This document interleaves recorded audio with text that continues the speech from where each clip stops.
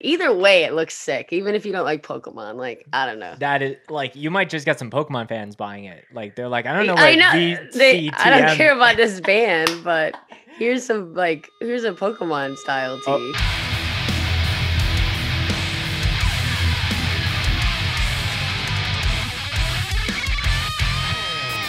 Jump. Play the fight riff. Play it.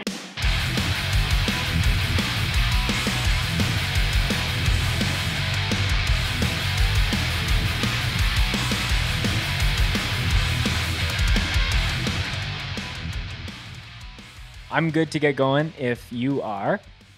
Yeah, I'm ready. Awesome. Well, thanks so much, everyone, for tuning in. This is another episode of the Scoped Exposure podcast. I'm super, super excited to be welcoming Meredith of Victims onto the show. Thanks for making some time for me today. Thanks for having me, and sorry about the wait, but I'm here now. Yeah, I was like, it was getting close to that point where I'm like, do we need to reschedule? But we're here, we're ready to rock, ready to chat about some heavy music and some other things. For the few folks at home who might not know who you are, because we're gonna have listeners coming from your world and my world. So, do you want to give a proper introduction of how you're known in heavy music for the folks? So I play in a heavy band called Victims. We're from Chicago, Illinois, but we're really the Chicagoland area. But Okay. I'm the drummer, and I also do photos, and I've toured with a few bands, one notable band, Traders, alongside on the Acacia Strain, Chelsea Grin, Spite Run. Cool. And Left Behind was also on that. So, yeah. Yeah. I think the very first, I think Victims has been one of those bands that I've always known about, and it's only been in the last year or so that I've actually like seen different things. And I think the first musical thing that I listened to you guys is when you did your split with Falsifier, because Falsifier is a band up here in Canada, and I have friends who have done photos and creative work for them. So I think that was like, oh, okay, now I actually can put music to the name per se. Yeah. And then now there seems to be a bunch of other things that you guys are doing with the new record coming up, which I'm excited to chat with you about. Hell yeah. So before we get going, it's tradition here to check some bevs for the show. Check some bevs. Yeah.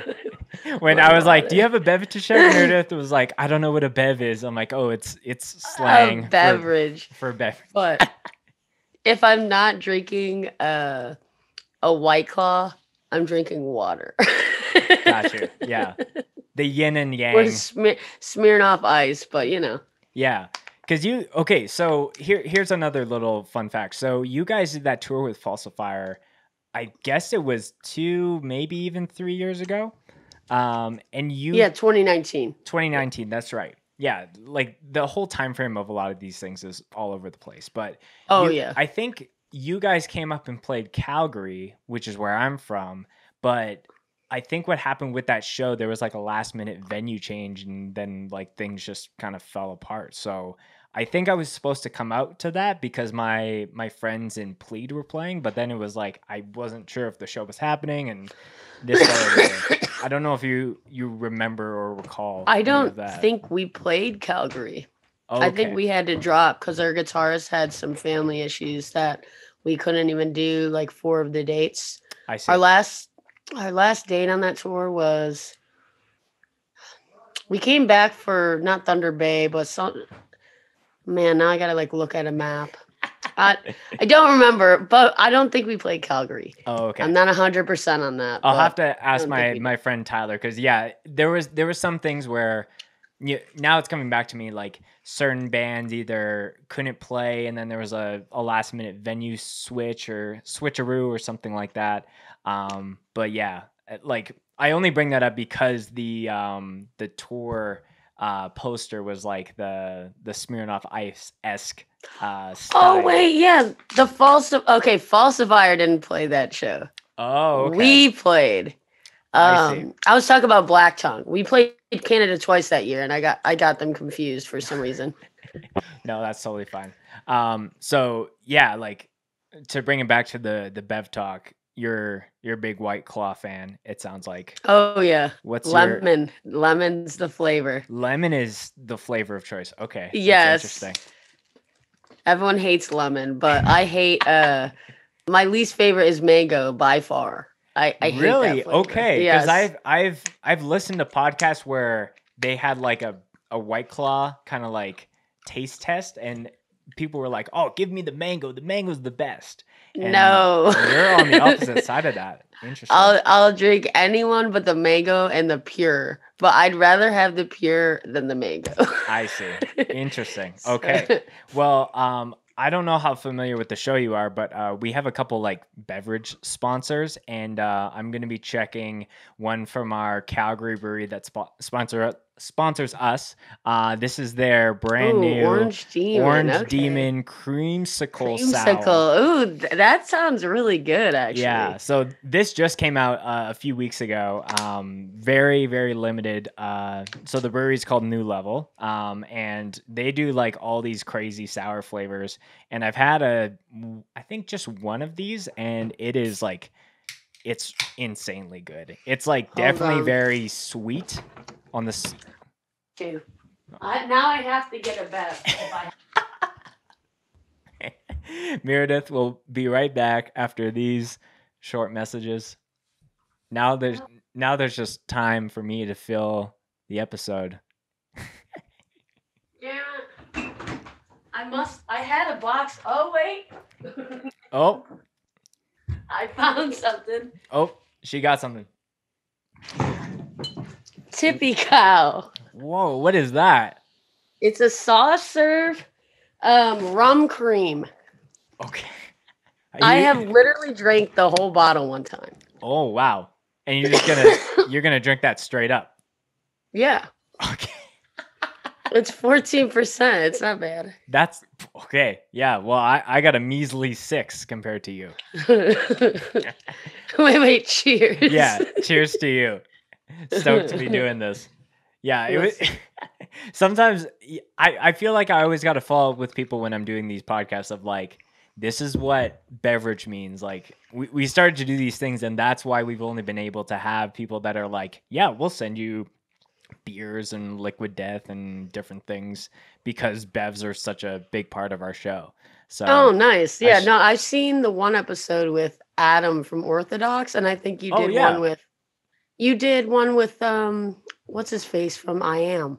Andrew. Yeah, no? yeah. Yeah, okay. Yeah, I've seen both of those, and Andrew I've known for a minute, and I met Adam last year on their tour, or 2 years ago. Well, no, it was last year with Spite. Mhm. So was that I'm blanking on the name of that tour. The Root of All Evil tour, right? Yeah. Like the most badass metal tour just before the world ended. That was my last show. I went to the Minnesota date, which is their last show of the tour. Oh, and okay. yeah, I drove out there because I'm like, I'm not gonna go to a show for a while. I have that feeling, and yep, that feeling was correct. Yeah, it's funny. I was literally DMing Adam just before our call, just like talking about. Oh, different nice. things. So yeah, both episodes were really, really fun, and both of those bands are absolutely insanely good. Well, Meredith, I'm really stoked to be chatting with you about the show, or have you on the show. This 6% is hitting already, but for any first-time guests, I always like to get a little bit of context about how they got into playing in bands, playing heavy music. So take me way, way back in time. Tell me about the first time you've heard a breakdown, the first time you heard like screaming or heavy music, and that will kind of start to set the stage for the other things that we'll chat about. Okay, the first time I heard screaming in a song was probably A Prophecy by Asking Alexandria, unfortunately. Not like, I listen to Slipknot, but I don't really consider that like screaming per se, like just straight up post-hardcore. I guess that's what they were back then, Asking Alexandria. So I'm gonna give that maybe that and Escape the Fate. Okay, sure. There's a little screaming in there, Mm-hmm.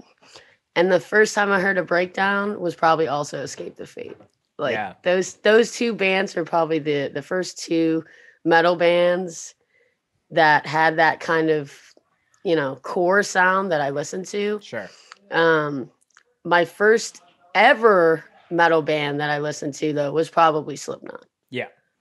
Yeah. So I think Slipknot kind of was that jaw dropping like imagery and sound that just like kind of stopped a lot of people in their tracks, and they're like, I need to know more about this, and then just kind of went down the rabbit hole of, you know, heavy music consumption, you know? Oh, 100%. Because that was on, before I forget, was on Guitar Hero 3. Yes. And that was probably one of the first music games that I played.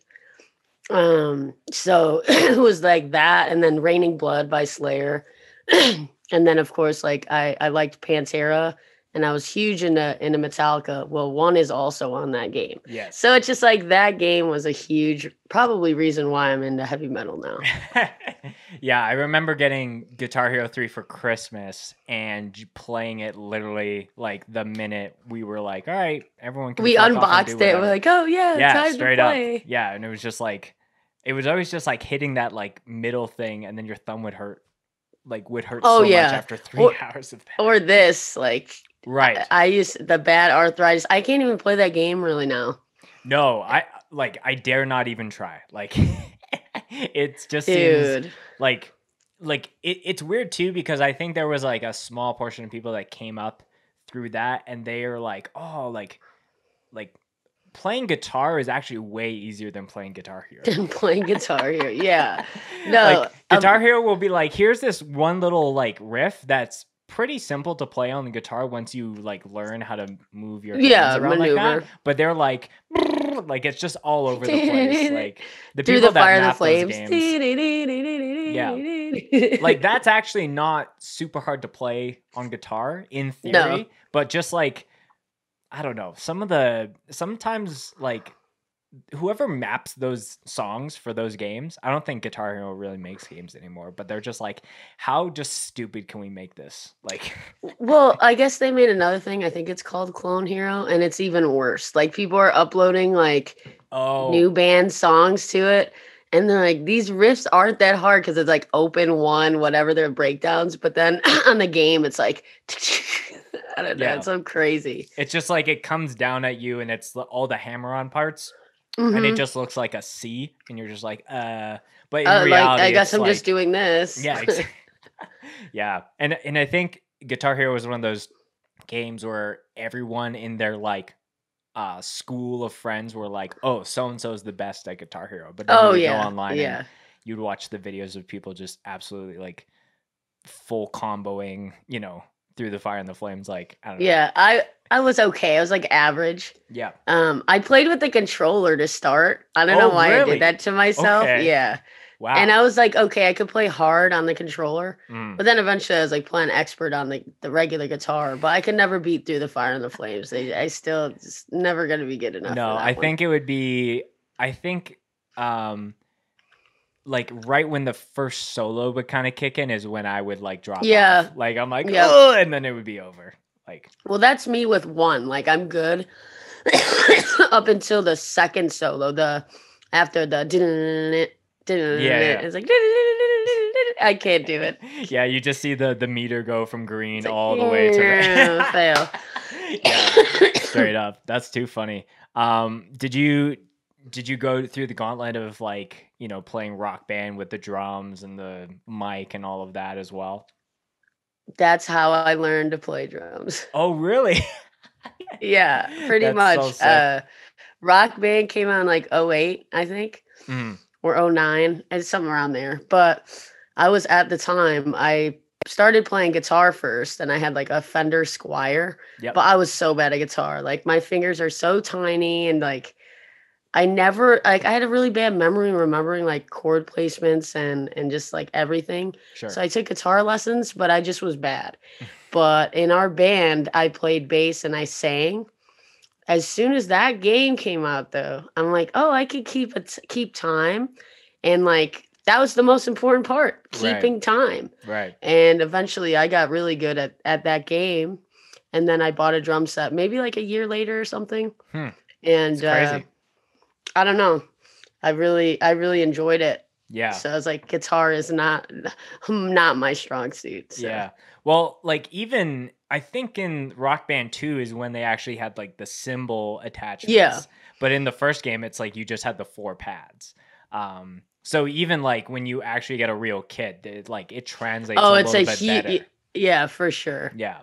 Because like doing the hi-hat like this versus like crossing your arms,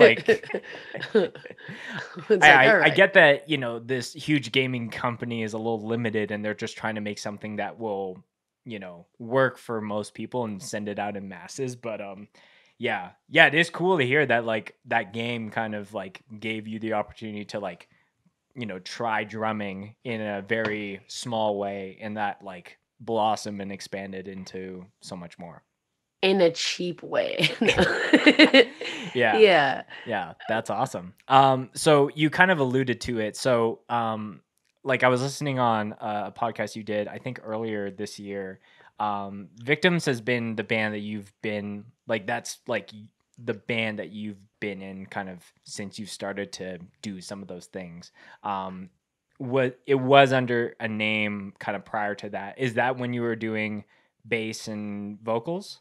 Yeah, so this has been the same band since we started, but we've changed names a few times, and of course, like finally made a Facebook. So it was like the third name by the time we had a Facebook. You were Facebook official by then? Yeah, and we didn't record anything. It wasn't anything of that because I was like, I think I was 15 or 16 when I first officially started a band, and like Facebook had just kind of started around then.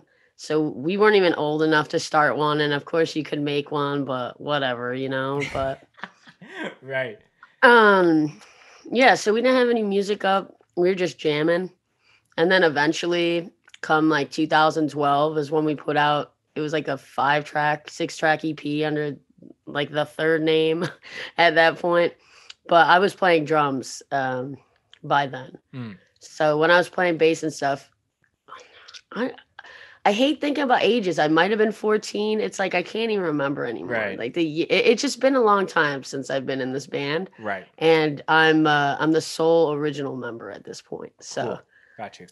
Yeah, like I couldn't, like I'm 28 now and I didn't even think about like all ages like level bands, like bands who are starting and they're 15 and 16, you know, they're 15 or 16 or 17 and they're not actually old enough to use different social media platforms to promote their music. That seems so like buffoonery to me. Well, the Facebook I had, I think I made it around then, like 2012. Right. So I used like a fake last name. It was like paparazzi because they're like, oh, don't put your like real name or birthday. So my birthday on my Facebook, it says I'm like 36, and people ask me, I'm like, are you really that old? I'm like, no, like I'm not that old. I'm 24. So and you're like, yeah, this joke is too funny not to like change. I can't. I gotta keep it. Yeah. Meredith, the 36-year-old playing in Victims. Victims, yeah, and people are like, are you 16? It's like that would be even more of a joke. It's like, think I'm 26 or 36, and now you think I look 16. It's like, damn. You're like average it out a little bit, like bring it to the middle. Yeah, little bit there, little bit. Yeah, and that's pretty interesting. How, you know, I think there's like two groups of people where there's been people that are in bands for like 6 months to a year and then jump to the next thing, or that band breaks up and it goes on. But there is a small portion of people that seem to be in the same music project for almost the majority of their, you know, younger life, which is pretty crazy. Because I'm sure you've kind of felt, you know, the process of like writing music, and like there's such a large foundation that you've kind of set with that band and past members to like, I don't know, make things more refined versus like we're starting from the ground up like every single time. Yeah, I kind of wish we did start from the ground up again, but it was too late. I was too young. I didn't really know anything that we were doing, and it was kind of like a learn as you go experience. It's also just crazy to kind of talk about, oh yeah, we're still a band after 8 years, but a lot of people haven't really heard of us since 2017. Like that was when Right. people started to know who we were. Hmm. And so people are like, "Oh, you guys are like a new band." It's like, I mean, yeah, I'll take that, but it's like I've been working for so long, kind of just finally getting it to a point where I actually enjoy everything about it. Right. And it's like it's a little more professional looking. It's a little more like I know what I'm doing, and I don't know. That's what's important. Had I been able to do it differently, I may have, but it is what it is at this point. Yeah. Well, I do think like there are a lot of bands that get not stuck in that trap, but like, you know, you look at a band like Knock Loose, like they were grinding for years and years before anyone even gave a fuck about them, you know? And now Oh like yeah, they're one of the biggest bands. So biggest metal. Yeah, it's crazy. yeah, Crazy. like I'm sure everyone wants to be like a band. Like you can't even really say it now because like COVID has really like bands have started but haven't even played shows yet. So by the time they do play their show, it's like, oh, we've actually been around for 2 years, but this is our first show. You First know show, what I'm yeah. saying? So like I'm sure there are people that like that, like, oh, we're a very infant level band, but you know, I do think it's cool to be in the same, you know, project and kind of like I think either if you're doing that or starting brand new projects from the ground up, you're still taking all those experience from past bands and applying And that to bringing it your with you. Yeah, absolutely. Hmm. I totally agree with what you're saying. Yeah, when it comes to that, we were finally hitting a good stride. Hmm. In 2019, it was like our best year, and then 2020 happened, and it was like, oh, cool. Like, I still don't know what to expect for this year and next year with touring, but Hmm. then, you know, thankfully we got on the Ingested run for next year, like in Europe, Oh, and okay, cool. that's like by far our biggest tour we've ever done. Hmm. So I was like, kind of happy things didn't just like combust Right. because it really could have, especially being like an independent band and stuff. So thankful for that. Right. But I was definitely worried in 2020. I was like, how are we gonna like survive this? Yeah. Well, I think most people were just, you know, trying to figure that out. Like bands aside, like I was kind of feeling the same way cuz this channel largely just was only documenting bands. So like going to a show, filming 4 bands and putting all those sets online. And then when that hard stopped and I still had content from like past shows and festivals that I was starting to trickle down, I was like, so what am I going to do to keep the content and the, you know, the overall branding going? And we had already started the podcast, and then it was like, okay, well, let's just see if we can kind of increase the amount that we do this. And now it's like become almost like a, like I won't say bigger, but it's kind of come to that same scale of like people now know us from filming bands but also from this podcast. So like when shows come back, anyone who's, you know, come here since the podcast days is almost going to be like, you film shows too? I was like, yeah, like since day one. But I do think that bands are like everyone in those first few months were like, so should we put out music? Like, should we do anything? Like, you know, like there was so much unknown at that point. Very confusing time. I Absolutely. think did you have Matt on this podcast as well? Matt from Boundaries. Yes. Yeah. Yeah. Okay, I saw that episode, I think, too, then. But that band, they put out a record. It went in September of 2020, and I'm sure they were freaking out. Like, I'm sure they're like, well, we just put all this effort into this album. Who knows how it's going to do? Mhm. And like, they didn't even get the tour off of it, which sucks because that record, I thought that was like one of my favorite ones of last year. Yeah. And I know they're going to have good things come their way, but I think it was just like, do you put out a record last year? And we didn't put out a record last year literally for that reason. Yeah. It was just too scary to kind of take that risk. Yeah. Well, I like it's funny because I've seen like, you know, prepping for any guest on this podcast, I'm like kind of perusing through the Instagram of the band and the person.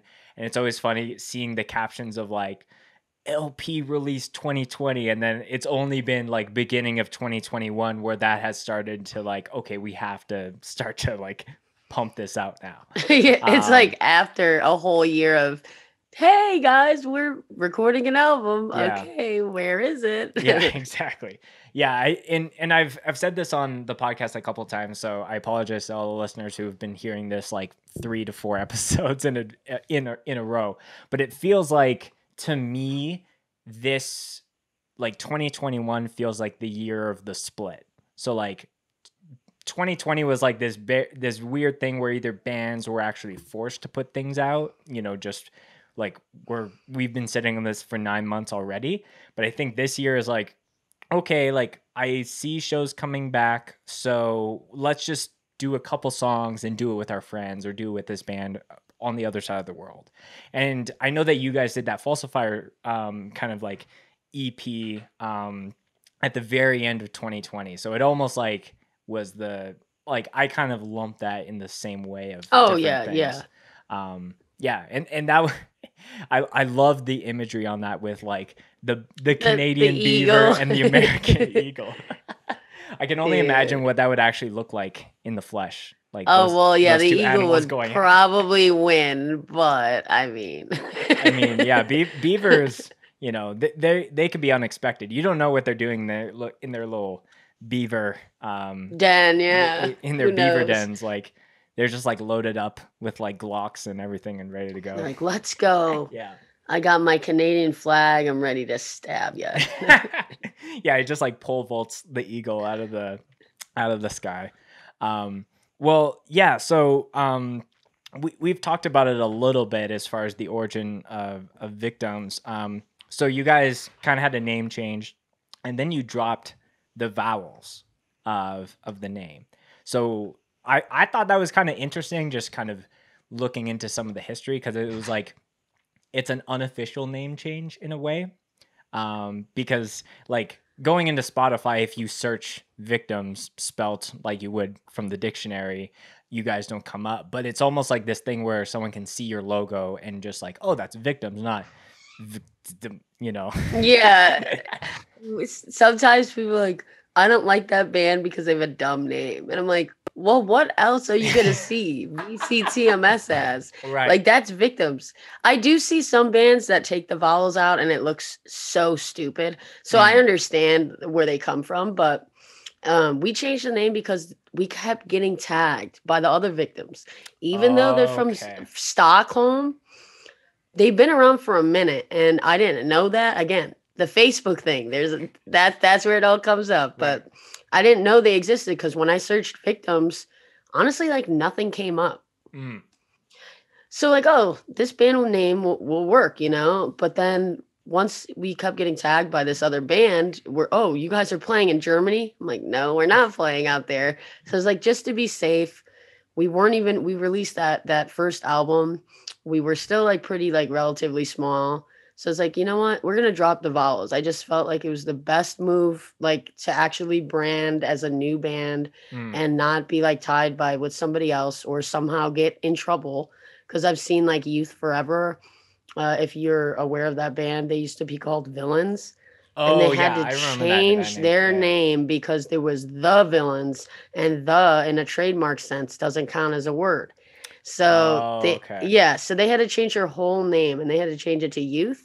But then there was a rapper named Youth, so they had to change it again to Youth Forever. And I'm like, I'm not having that happen to us. Right. So it's like, I kind of just jumped the gun. I'm like, we should change it. And that's what we did. And it's worked out kind of since. I think it actually looks cleaner without the vowels than with it. So. Yeah, no, I think it's, and I'm sure there's a scientific or a technical term for this, but it's like that thing where your brain will see something and it will just kind of like fill in the blanks, if that makes sense. Yes, yeah.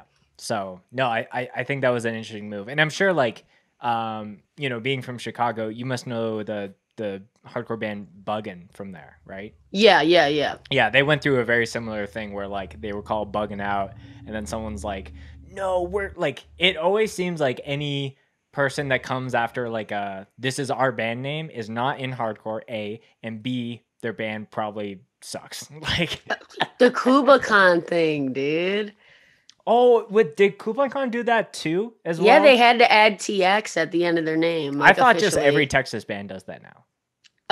It's kind of becoming a trend, but Right. no, they had to legitimately, I think, change their name. Okay. Because if you look at it, it's like Kubla Khan TX now, opposed to just Kubla Khan. And I'm like, come on, this Yeah. band had like 1,000 likes, and uh, Yeah. Like, fucking love that band. And I thought it was just like, oh, like, it's almost like, oh, you're a Texas band? Like, you have to put TX in your Instagram and your actual band name credentials. But yeah, it's too yeah, funny. it kind of worked though for them. Like you look at the logo, it's like, oh, that looks really nice actually. Just the TX is right under Yeah. like Kubla Khan. Yeah, So I think that might be one of the only states that can work. Like true, no yeah. one's doing band name FL for Florida or anything like that. No, no, It no. looks a little silly. Yeah. So as far as sorry, my phone is acting up. So yeah, you guys have been doing some things. You were mentioning a little bit in the intro um how you also do a lot of the imagery and photos and things like that. And I thought that was kind of interesting when I was listening to, I'm blanking on the podcast that you were on, but you were talking about how that was like a little bit of an origin for you when it came to like going to shows. Like you were going there with your camera and taking photos of bands and filming sets and some of those things. How do you think like having that foundation, like kind of swayed the way that you do things on a creative basis when it comes to your band stuff? So with that, yeah, when I first started going to shows and stuff, I would film like every set. I do it for free. I would take pictures. I do this and that. Like I was kind of a shy person, so that was kind of a way whereas I can not talk to somebody and just like shoot. Yeah. But then eventually, because I'd like give all these bands photos and stuff, you know, they would credit me. They'd want to get to know me, whatnot, and talk to me about like filming them the next time. And I kind of integrated myself in the scene a little bit more, and the music thing wasn't as tight. You know, we were very bad. I'm gonna be honest, we were very bad, and so there's a lot of people like I looked up to and this and that. But being able to do photos and stuff has kind of made me appreciate content in a way that other bands didn't. Yeah. And so as soon as we had some kind of financial backing, like ourselves, you know, how we had jobs, we got old enough to do that. I wanted to make sure that everything we were doing came off a little more professional than the people around us. And bands don't realize like content is huge. Like appropriate looking content is huge. Branding is like more than half of your band. And I think because I was doing photos and stuff, I knew what I would want as a drummer. So it was kind of like vice versa. Like what people wanted is what I wanted. And I don't know, it like all worked out in the same setting almost because you see these people like stage diving or people like jumping up with their guitar and I need to snap the photo on that like exact moment. Yeah. And so you kind of learn their whole set and what they're playing musically. And so you know where to go. And that's kind of how, when I get photographers, how like I tell them to kind of do it and stuff. And I don't know, I think it's helped me a lot. Yeah. Yeah. Like that always, that's a lot of what I do. And then when it comes to like my band stuff, it's always that thing where like I want people to like still throw their creative spin on it, but I kind of just have that high standard in my mind where like I want X amount of photos like to at least have options for the end of Yes, from that definitely. set, or just seeing the value. Like a lot of people in like the hardcore space are like, oh, music videos are so cringy, but I'm like, I look at it as a way of presenting our music in another means.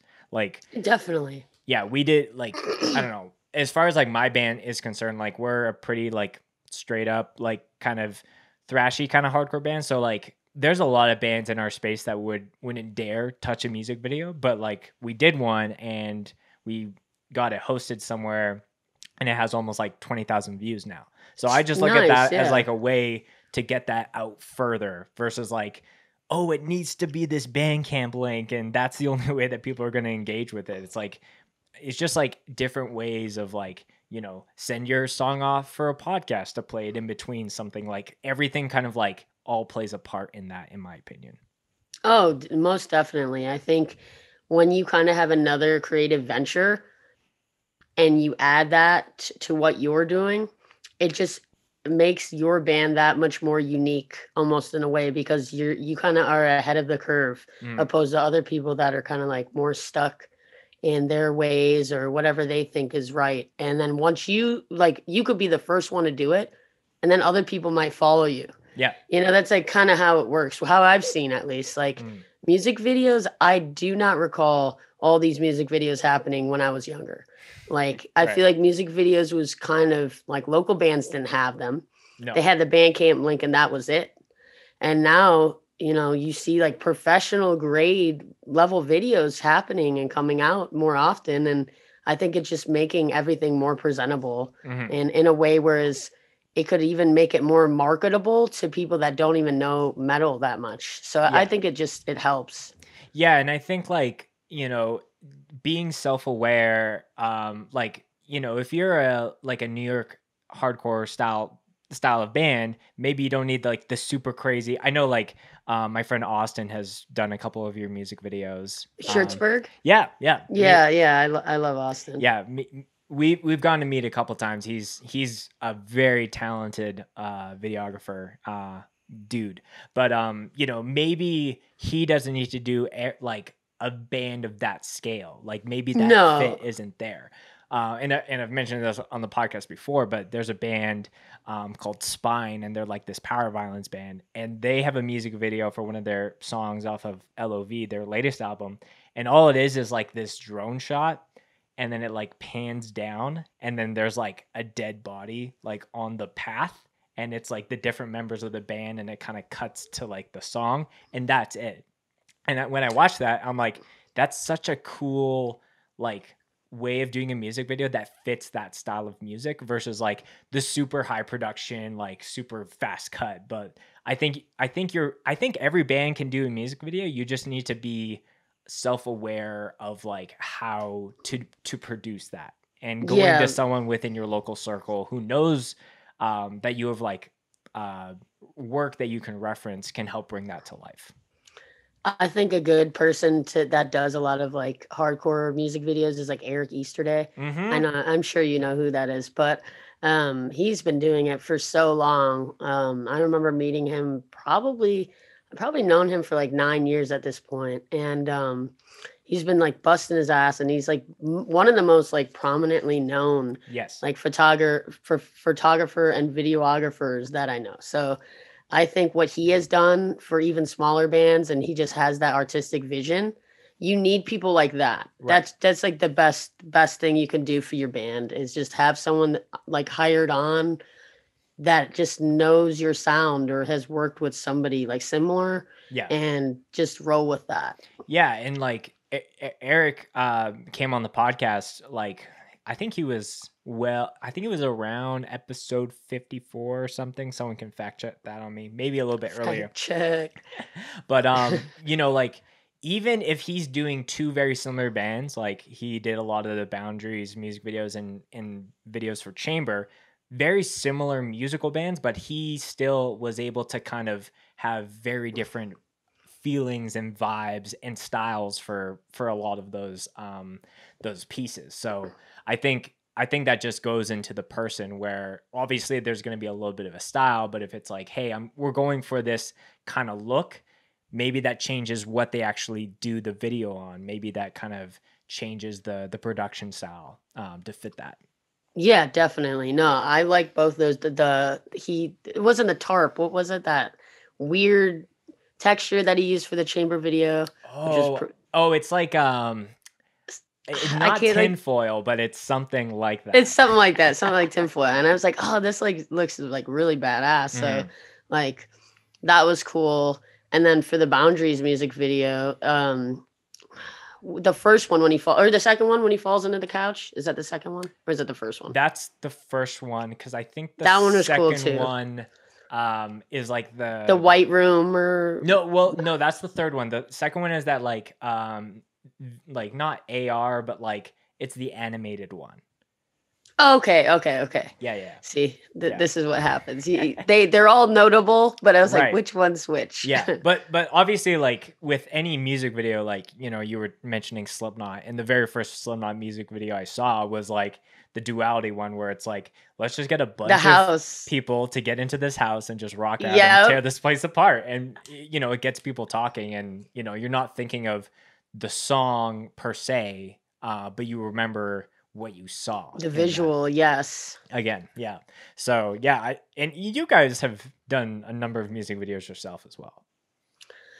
I think we have done like 7 or 8 now at this point. Wow. Okay. Which is kind of crazy. I used to do them. I used to edit them. I did like Crippling Form, and I did Devil's Door, and I did a few other ones. And then eventually we started to kind of grow. So I'm like, oh, I can hire people because I can only do so much. Right. I think like I do videography, but I'm primarily like a photographer. That's kind of what I like specialize in. So I'm like, I don't really want to render out in Adobe like Premiere for 3 and days wait all these hours. Yeah.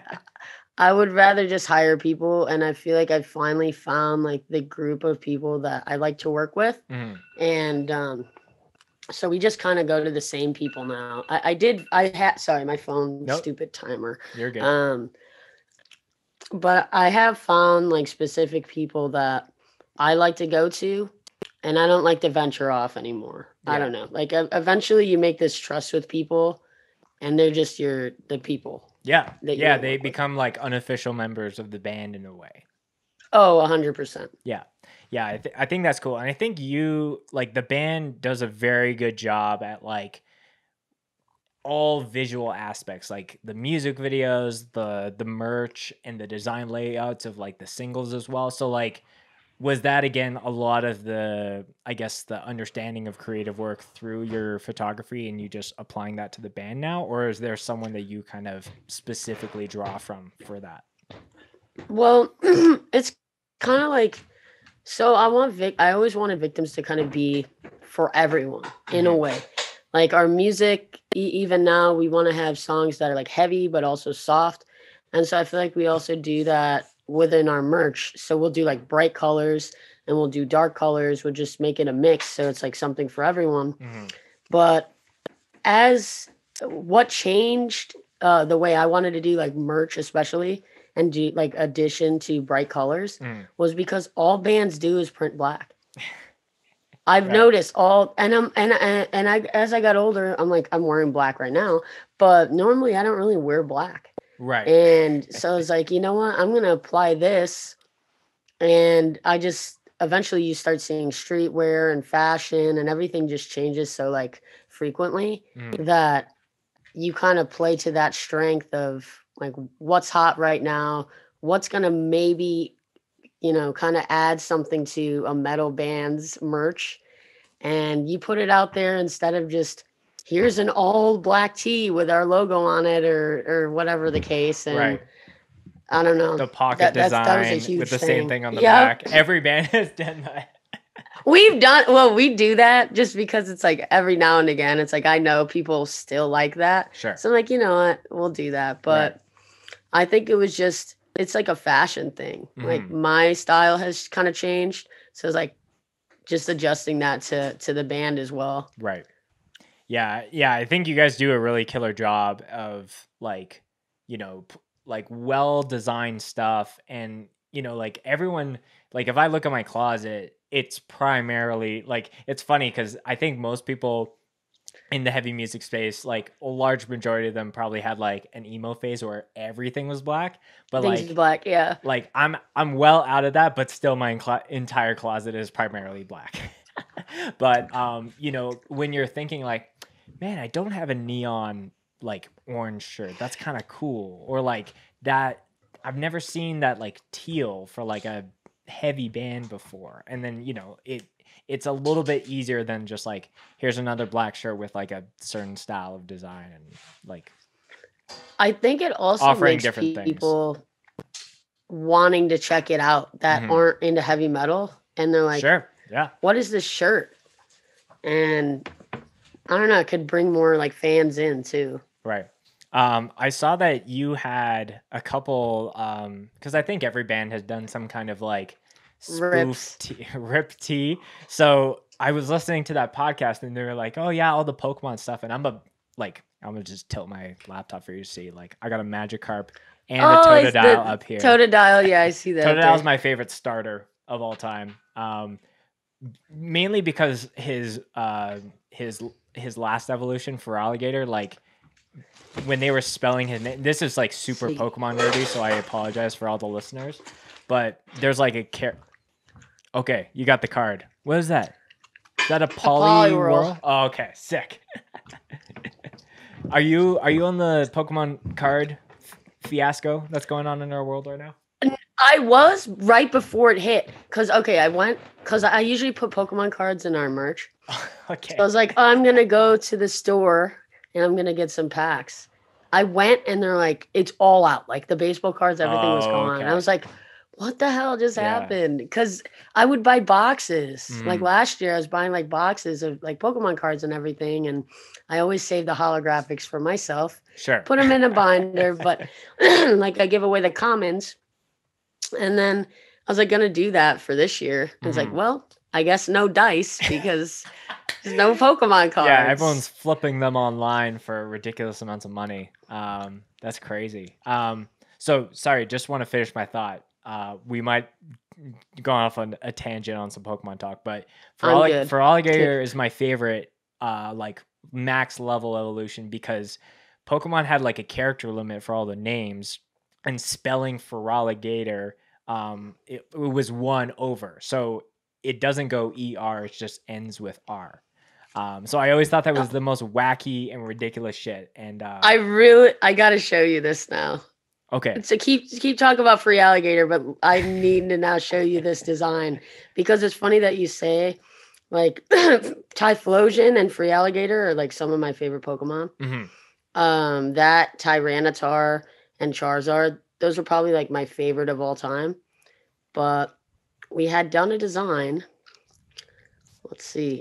We haven't released it yet, so this is gonna be interesting. Okay. Because I know that you did the Charizard design, which I was like, whoa, this is so sick. So if there's an unreleased Pokemon design that you're gonna premiere here on the podcast, that feels about to do it. Where is it at?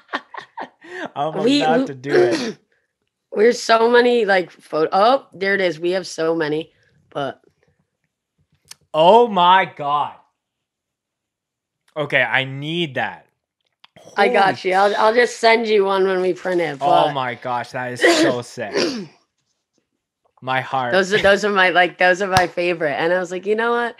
It's not like Charizard's pretty. Like everybody knows Charizard and Pikachu. Right. So it's like, I don't know how well like people are going to perceive this, but I'm like, either way, it looks sick. Even if you don't like Pokemon, like, I don't know. That is like, you might just get some Pokemon fans buying it. Like, they're like, I don't know what I know. VCTMS. I don't care about this band, but here's a Pokemon style tee. Okay. So a couple of Pokemon questions since we're on the topic. Have you ever done a Nuzlocke before? I have not. Oh, okay. You know what that is, obviously, though. I don't. Maybe if I saw the spelling, but okay. So it's Nuzlocke, and essentially what that is, it's a certain style of playing a Pokemon game. So I like I'm not sure how much you play the games, but like. And sorry for all the listeners, we're going to get off heavy music and talk about Pokemon for a second. But the games over the years have gotten significantly easier because the demographic for Pokemon, like, largely is targeted, super young. 5-year-old, yeah. Yeah, so it's like, like, gone are the days of, like, trying to catch Mewtwo, which is, like, the boss of yellow or red or blue, and it's like I literally remember sitting in my basement spending 2 hours throwing Ultra Balls, like trying to catch it. Yep. But now, like, and there's the scientific, or not the scientific, but there's like stats that show the catch rate for any box art, like legendary mon, is like so much higher because it's always like the last thing that the Pokemon company wants is moms like emailing them because their child was mad because they spent that amount of time trying to catch. They can't play the game. Like Arceus or whatever it is. So the games have gotten definitely a lot easier, and the grind is not as hard. So doing a Nuzlocke is essentially there's a bunch of iterations, but the main one is if your Pokemon dies in battle, it dies in real life and you can't use it again. So it's like this, you form this way deeper connection because like in the main games, you would just like, oh, I'll switch, kill that Mon, go to the Pokemon Center, heal up, and away we go. Do But it it's again, like, yeah. I just lost my starter to a Voltorb doing self-destruct, and you're just like racking your brain. So that's the main one. So I've done like randomized Nuzlocke, so you can like encounter like the rarest Mons in like Route 2 and all these ridiculous little things. I've done type locks, so it's like you can only catch a certain type of Pokemon. So there's been a bunch of things. So yeah, I'm a big I feel like, and I don't think I've ever said this on the podcast, but I feel like if we ever did like Twitch or like any gaming related content, it would just be Pokemon. Pokemon. the last Pokemon game I played, I think, was Pearl. Oh, okay. I'm like 90%. So it's been a while. I had like Pearl. I had the Mystery Dungeon. Right. I did the one on Nintendo, like 64. Pokemon XD of Darkness. Mm-hmm. I did Blue, Red, Leaf Green. Mm-hmm. I did Fire Red, all those. I did those, but then they changed. I don't know. One of the gens, I was like, these Pokemon are so, I don't know, they're not cool looking. Right. Like, I feel like I really liked Pokemon because I love the way they looked. Mm-hmm. And like Palkia was like so cool in Pearl, but I think the new generation, they're like 4 generations now from that. Since when you dropped off. Yeah, it's on like Gen 8, if anything, right now. Oh my god. And I do agree, like I've kind of gone through the gauntlet because like I think I dropped off at Ruby was kind of the last game, and then I jumped back on when they did X and Y. Black. X and Y. I skipped Pearl and Diamond, and then I skipped Black and White, and then I jumped back on when it was X and Y because that's when they did like the 3D. I saw style. that. Yeah. And then I was like hooked. But I went back and played those games, and I do think that there are weak, forgettable Mons in every generation. But there are some really, really cool ones from Gen 6 on that I think would look badass on a Victim shirt for sure. Yeah, maybe I'll like explore. I'll get back. I think I just stopped playing the games because everybody stopped playing them. Mm-hmm. I think it was really fun when you had people to play with you, especially what was the one when you have to walk around? Oh, Pokemon Go? Yeah, Pokemon Go. It kind of is like Snap. I don't know. It kind of Pokemon Go came up and then it kind of like plummeted. And there's still like a Pokemon Go community. My brother is like really active in the Toronto Pokemon Go community. This is like really random. I was visiting them because I live in Calgary and the rest of my family lives out just outside of Toronto. And he was like, "Oh, I'm gonna go. We're gonna do like a boss raid or something." And I was like, "Okay." So like literally like I'm 28. I think at the time he was like 22. Like he's a young kid in my opinion. And there's like grown ass adults and like with their kids, and he like shows up and they're all like, "Okay, like what are we gonna do?" Like he was almost the leader of that work. Oh hell yeah! Well, that's kind of cool though. That's what I mean. It's like a community. And it made you like be active. It was just fun. Yeah. But a lot of people around here, at least by me, they don't play that anymore. They play League of Legends. Oh yeah. Yeah. Yeah. I think it was like it had this surge drop off. And you know, Pokemon is still this cool thing, but then there was kind of this jump up when it was like, oh, I can flip a Charizard card for like $10,000 or whatever it is. So it's like, yeah, more than that actually. Oh yeah, I saw it was like 100,000. I swear, that's first so edition, crazy. like 10 grade. I think that's the highest 10 grade. Charizard. Yeah. I was like, what? I know. I was like, are you guys serious? $100,000, and that makes me regret. I don't know where my old cards are. Being real, but I know Same. I had it. I know I had that card. I think they're long gone at this point.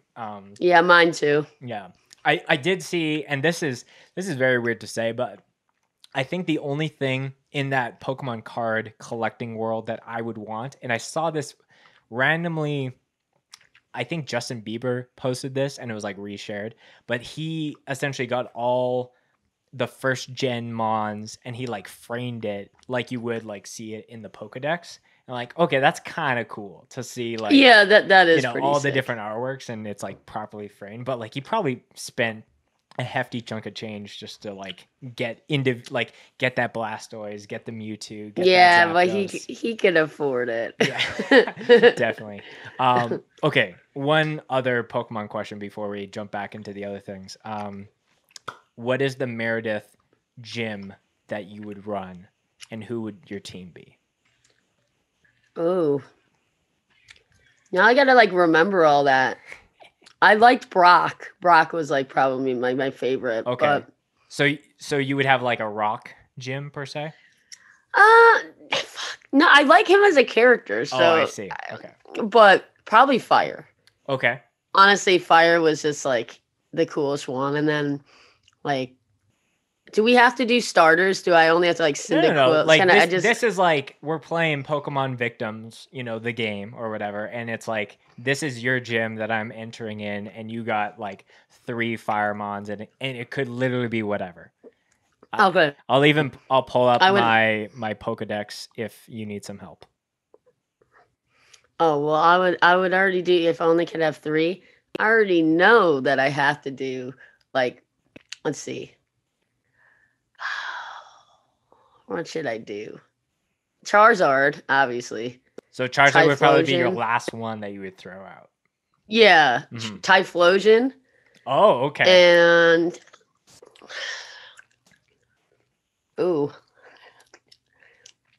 I gotta think. Oh, Blaziken. Yeah, Blaziken. Okay. You were Honestly. like, do I have I to know do it's, like, starters? weird. And you did all starters. That okay? I meant like Cyndaquil, and did I have to do okay. like the Yeah. the No, that's first evolutions of them? Yeah, But I would always choose I wouldn't always choose fire. I would just, especially in the first couple games, like they didn't make as many Firemon, so I felt like I almost had to choose a fire starter, just because it wasn't like I'll just throw my old rod into the water and I can pull 7 different kinds, or walk through the grass and get a bunch of different grass mons. Like there's not really yeah, no, I got designated you. fire areas for that.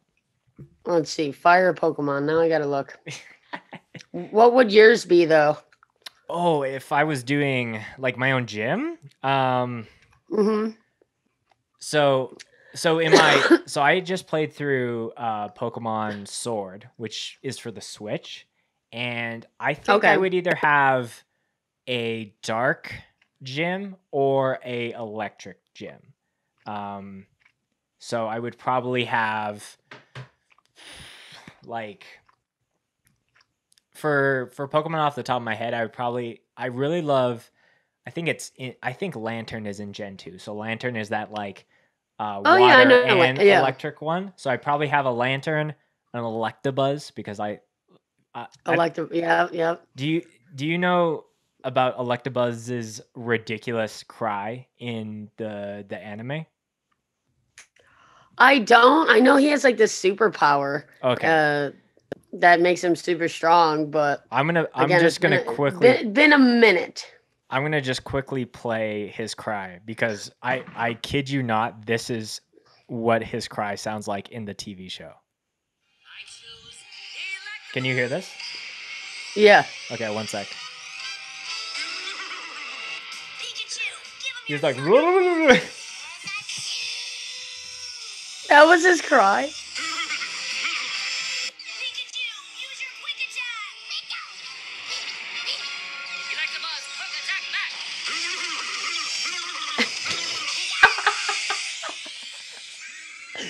What the hell? I have to imagine some voice actor is like into a mic going just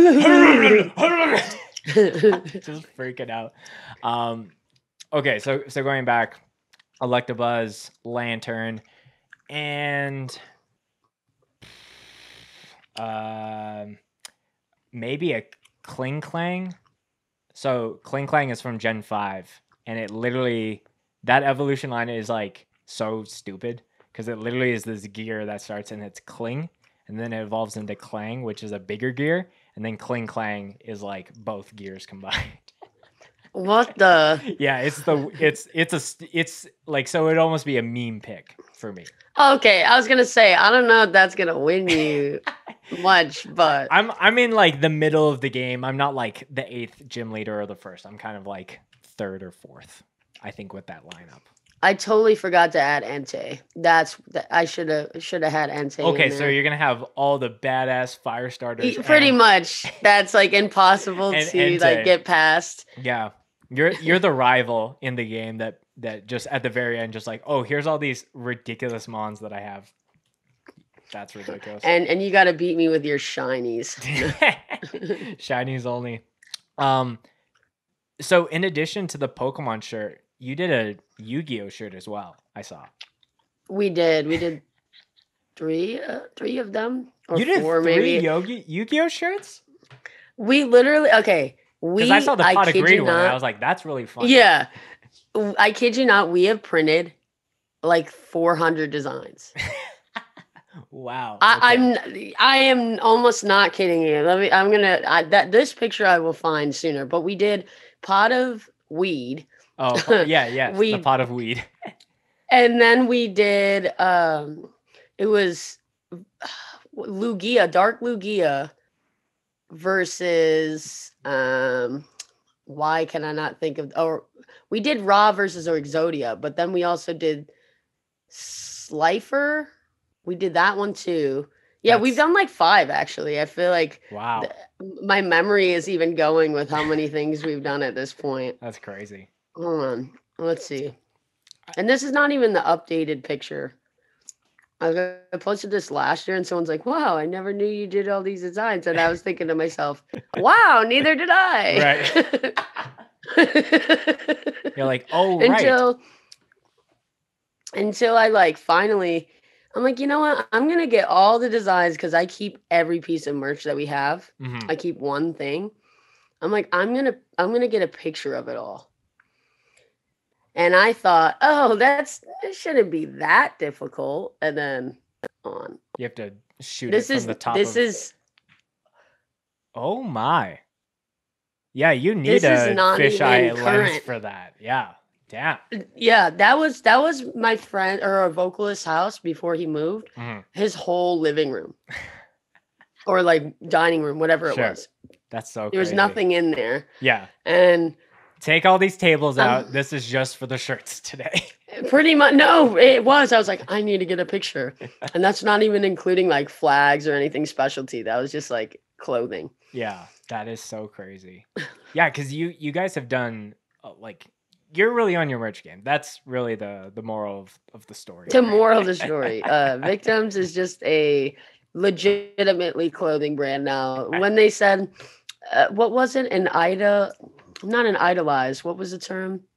I remember someone's like, bands are just like a blank and blank merch store.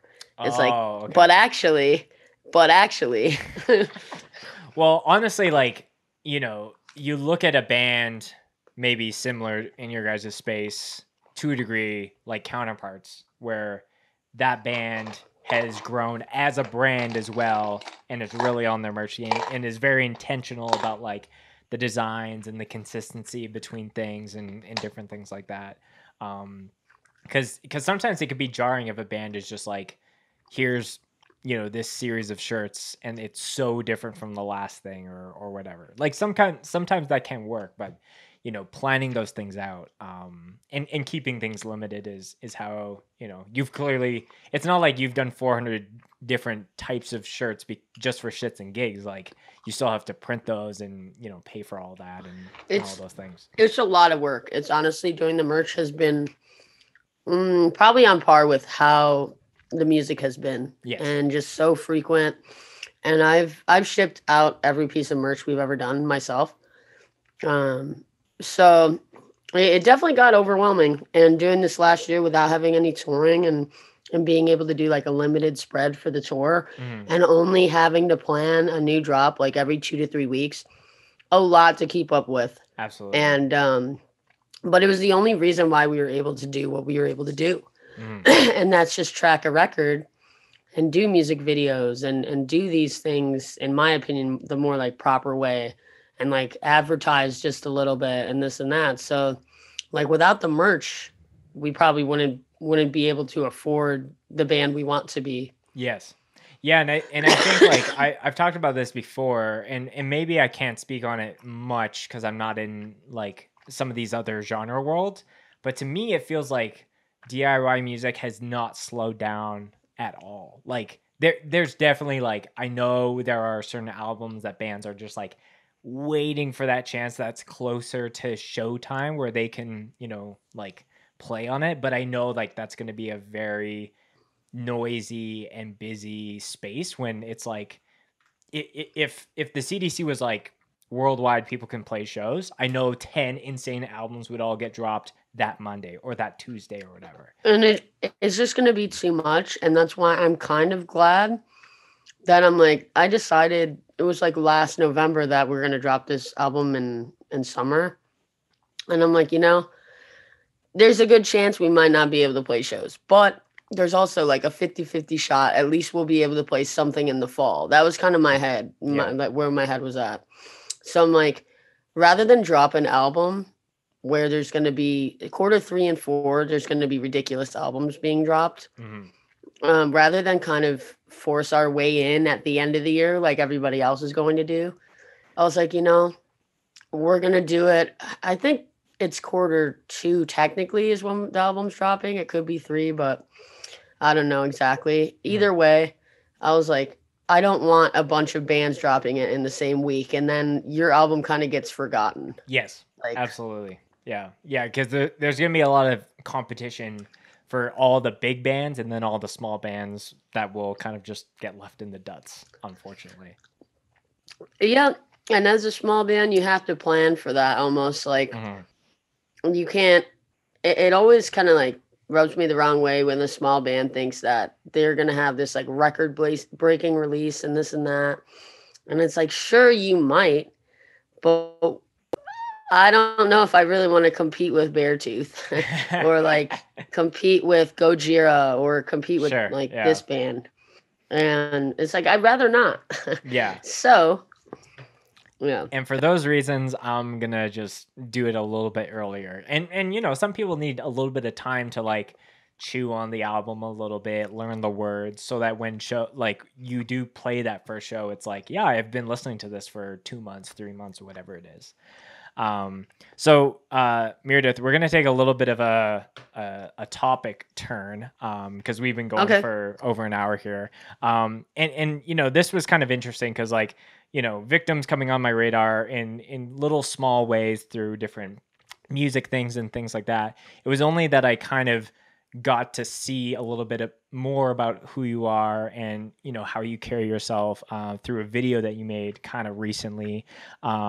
So and you're pretty open about the fact that you have CF, and you made this video that really just like kind of like spoke to me in certain ways and just made me like kind of open up. And May being the awareness month of that, I thought it would, obviously you're a really rad individual with a bunch of different cool interests, and I've been enjoying the chats, but I would love if we can kind of touch on that a little bit more. Yeah. So, for the folks that might not know what, and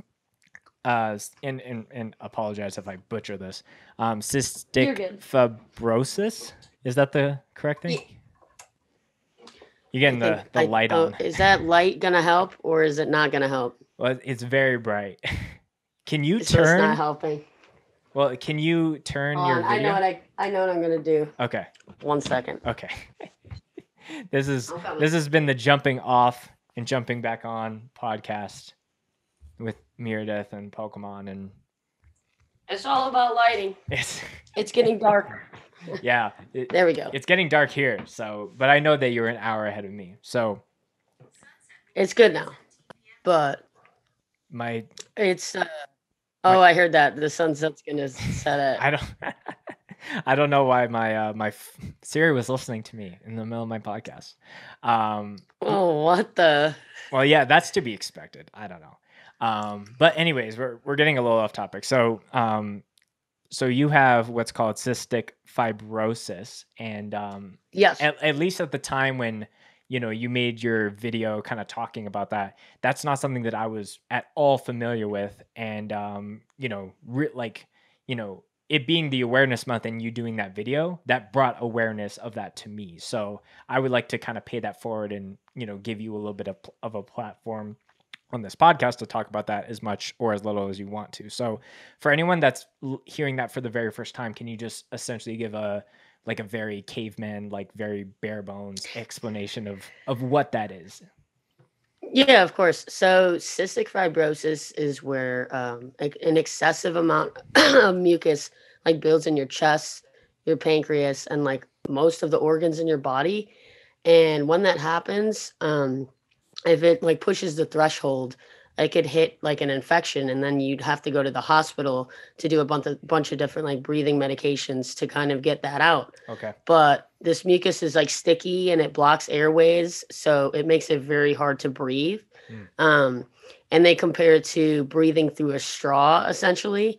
So I'll never not never. I mean, hopefully there'll be a cure, but as of right now, there is no cure, and I won't be able to breathe or like function normally like somebody with a full set of like healthy lungs. Sure. So people always compare it to asthma, but asthma is like very vastly different.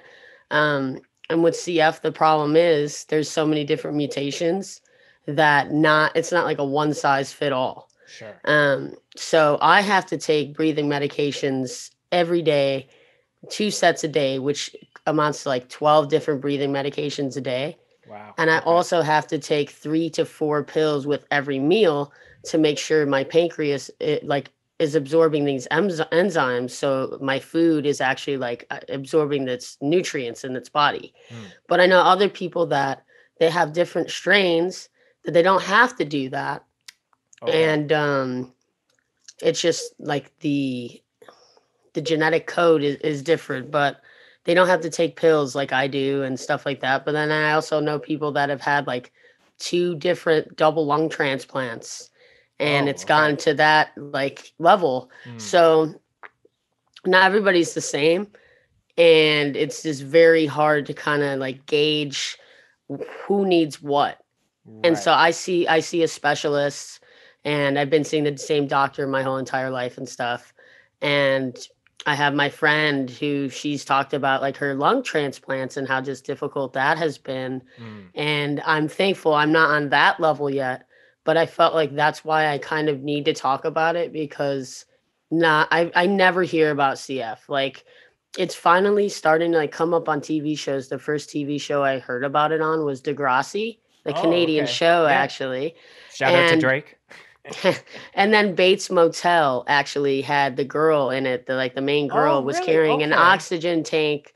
And that's true. Like some people have to be put on oxygen like due to CF. And when I was younger, I even had to be fed through like a G tube because I was not absorbing any of my food like to the way that I should be. So I was always in like the 1 percentile of the weight.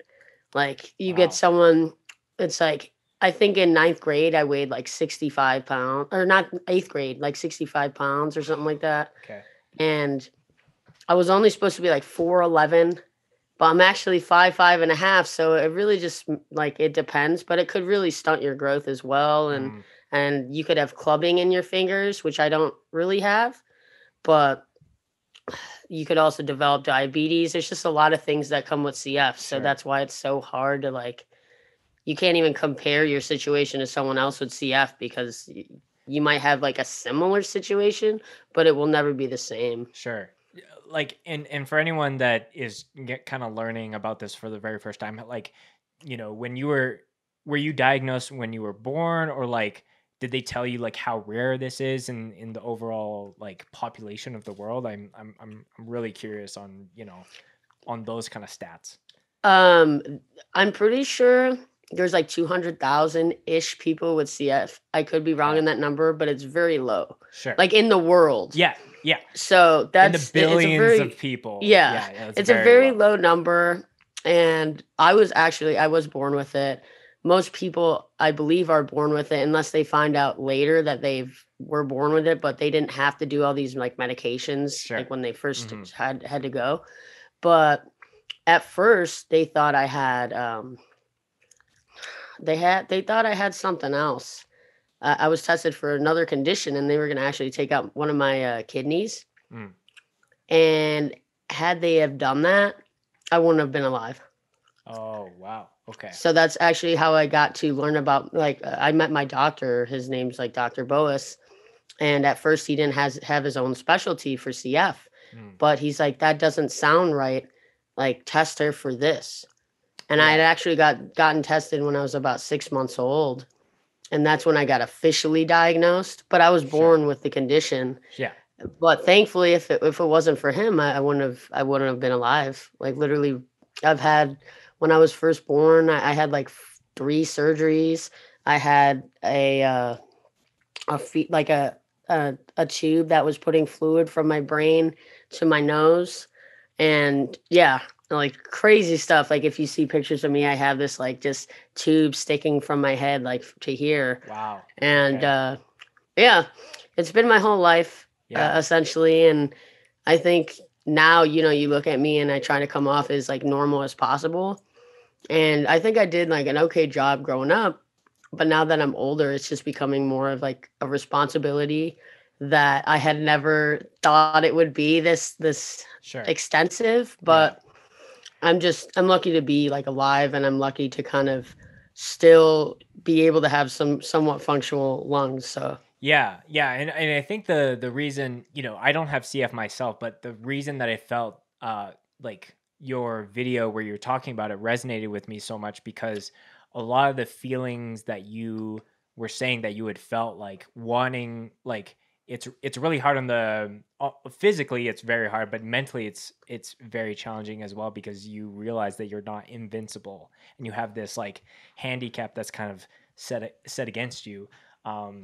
I found a lot of similarities with that with myself being diagnosed with Crohn's, like something I was, I guess, born with theoretically, but didn't really apply to my life or become a reality until like kind of like older. it was only within my early 20s where I was like, these stomach pains are more than just stomach pains, you know what I'm saying? So, struggling with that for years to get like A, properly diagnosed, and then B, just get on the right medication to like just be normal. And so a lot of the things that you were talking about were like, and one of the questions I had is like, I think a lot of people can get when they think about different like illnesses or diseases, they only think of it of something that they can see versus like something that is all happening on the inside. So has that been like kind of challenging for you to either explain to people or like go through different hurdles where it's like, well, you look like a normal person to a degree. So like, has that been weird to kind of like know, like, this is stuff that's happening inside of me that you can't theoretically see, if that makes sense? So now I'm super transparent with it, only because you can't come in contact with someone else with CF, because you can actually catch the bacteria in their lungs, and it can make it worse for your condition. So that's okay. So I started being more transparent because of that. B, people would smoke cigarettes and all this other things in front of me, and I would have to ask, like, can that not happen? And people are like looking at you like, why are you making this inconvenient for me? But and C, it was just, now, especially with COVID, I would cough. Like, I cough a lot. That's like one thing that kind of gives it away, because people are like, oh, do you smoke? I'm like, oh no, I'm like, I have cystic fibrosis. I'm so like flat with it now. I'm like, no, I have this. And they're like, no one really knows what it is. So I'll be like, oh, I have a lung condition.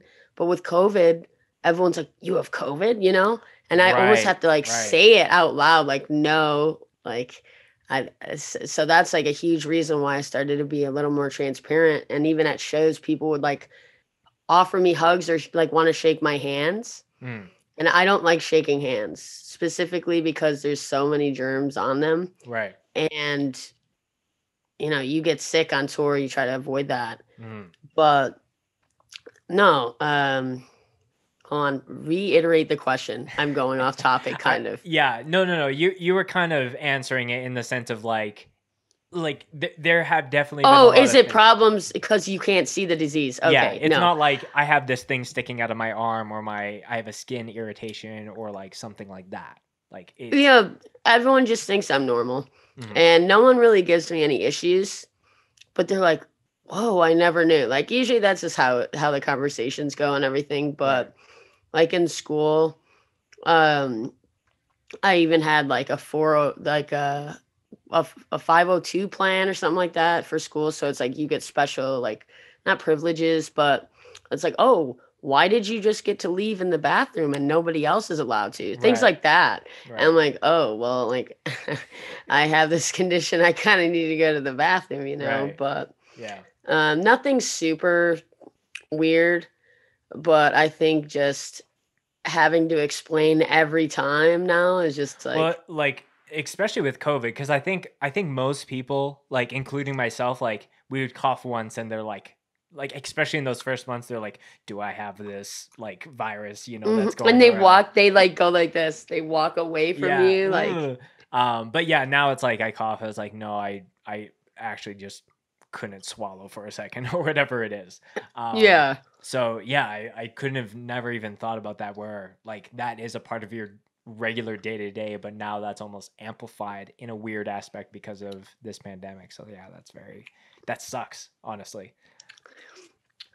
People look at you like you're an alien. Like, Yeah. don't touch me. But it's funny that you brought it up because if there's one thing that this pandemic changes our world in a good way is handshakes, because I totally I agree. hate handshakes. Shaking dude. hands is gross as fuck.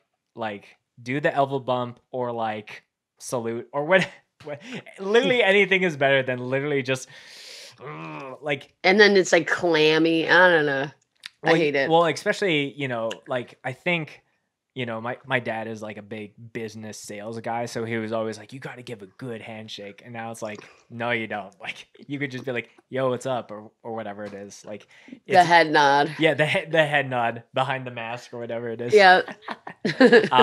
Yeah. So I know in the video that you were talking about, struggling with this for a lot of your life. Music was kind of your outlet to kind of like escape and feel like you're making an impact. And I found a lot of like similarities for that for myself, because it was only after I kind of had that sense of morality moment where it's like, oh, like I'm not like this person that can just live till I'm 100 years old and then kick the bucket.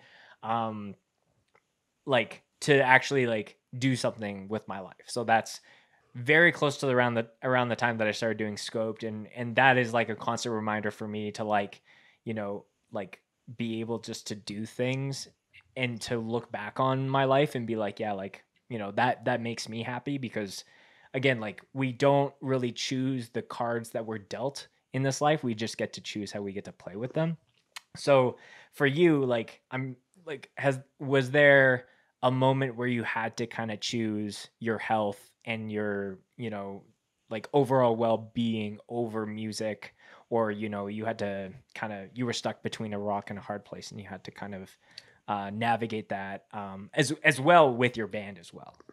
Well, yeah, we started touring more excessively in like 2018.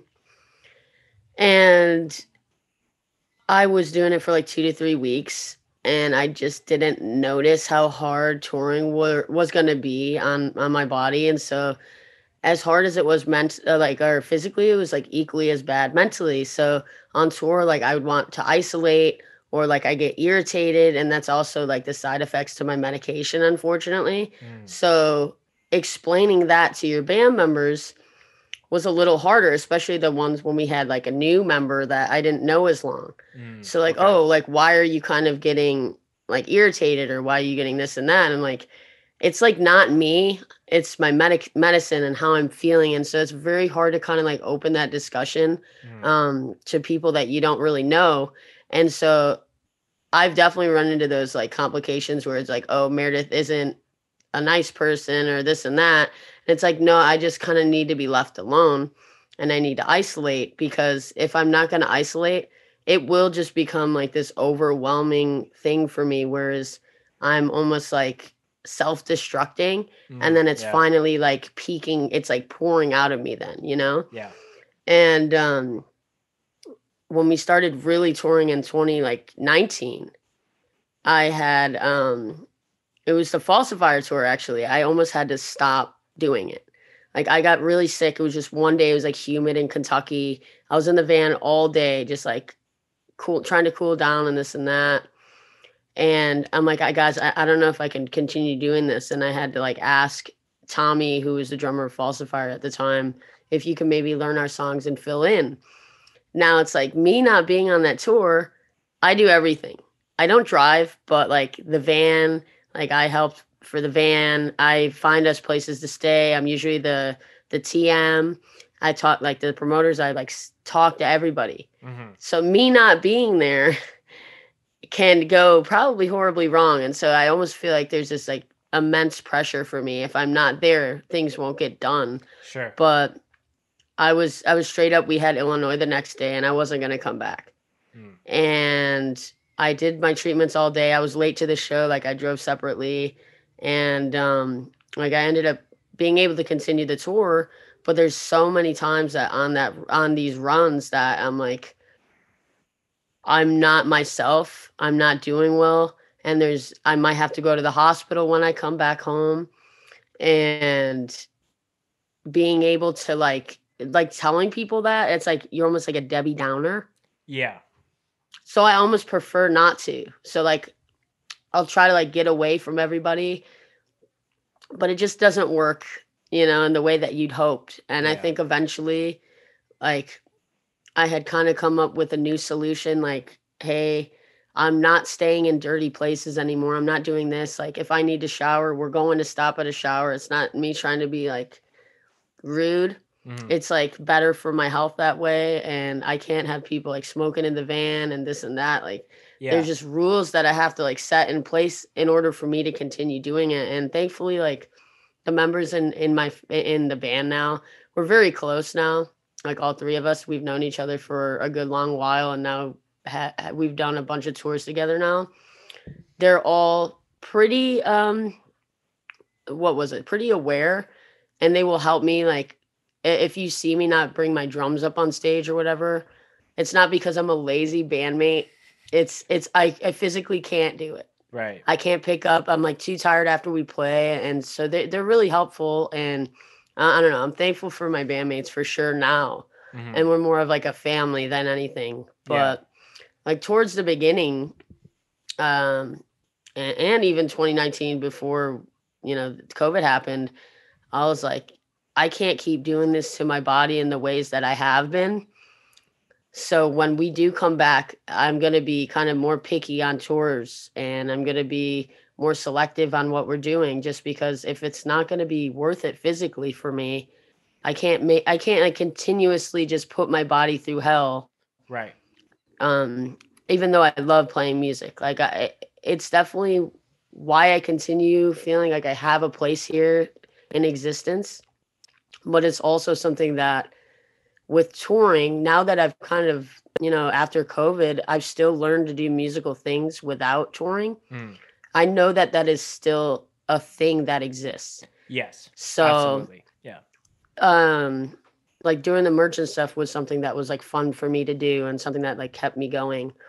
So there's just a lot of things that I'm going to personally change when we continue like doing tours, which we are going to this year. But like even getting hotels more, not because I've done the sleep in the van thing.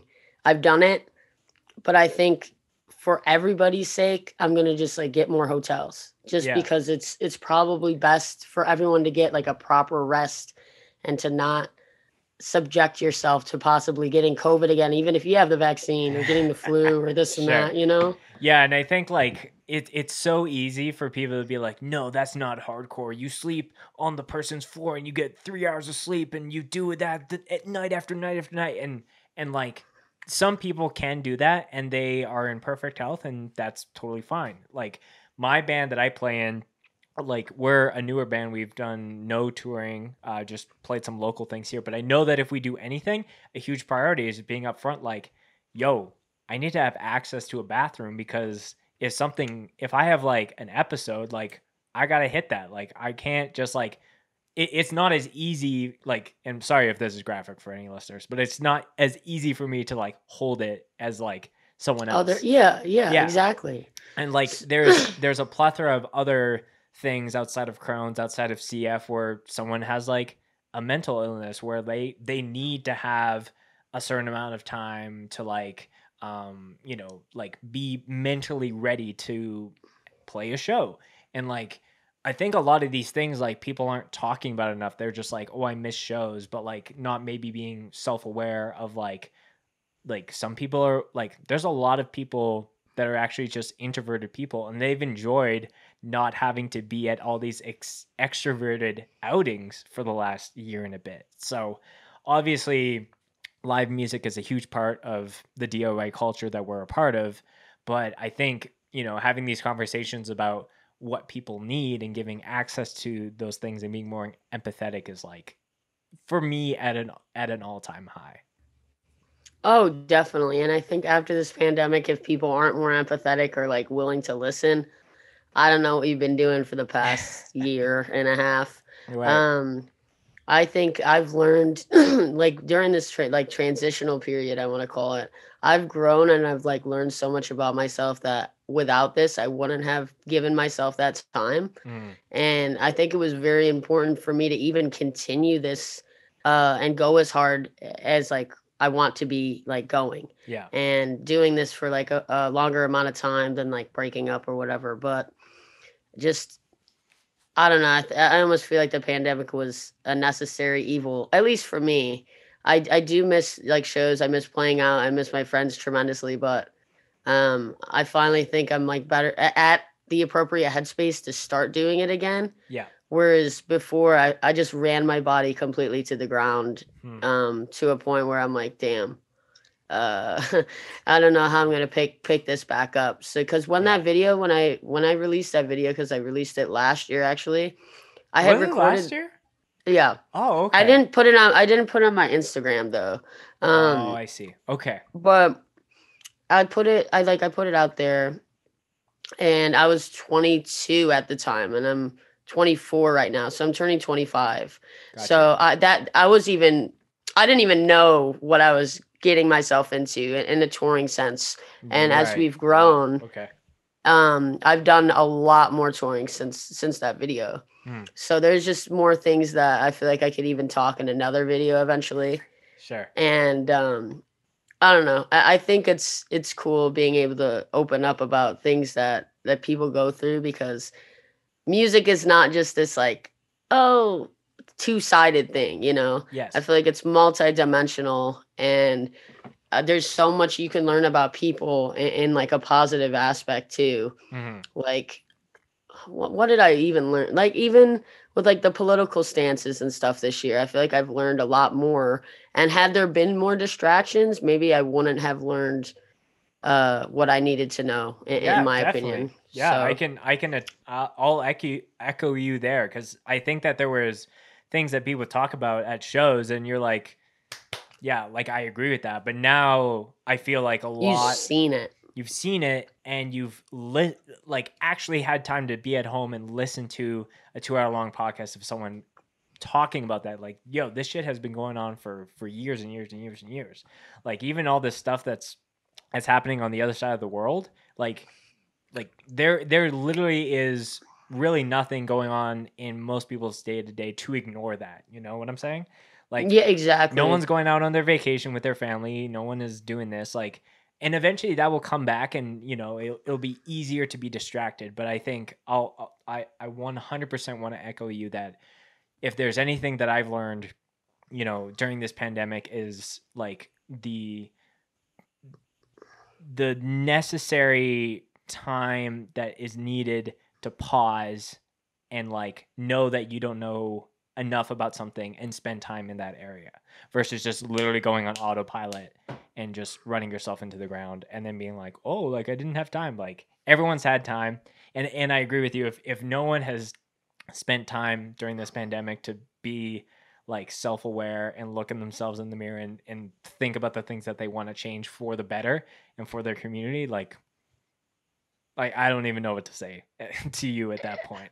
For like some people, I feel like they didn't even, I don't know, they didn't grow at all, and they didn't like collect any knowledge, and they've just been angry at the internet about things that sometimes don't matter. There's things that are just way more important than what riff or whatever has been, Yeah. shitty today. I don't know. Yeah, no, I totally agree. And I try to be optimistic in thinking that the community attendance wise will be that much better, because I definitely saw people even in my own scenes who like, I'll go to the regional festival, but not every single like live show that I can get my hands on. Because for me, as someone that was filming shows, I was trying to get as much content as I could, and I just love live music.